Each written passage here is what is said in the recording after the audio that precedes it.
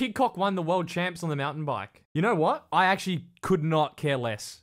I'm not backing down. I reckon INEOS has gone soft. He's like having his gap year, spend a year traveling South America, and then eventually he'll come back and start clocking in. But Remco will already be like management level. You got this talent that's like this Pidcock talent who was the Remco back, when he was coming through, that level of froth. And he's winning mountain bike world champs. Who cares? You're on a road cycling team.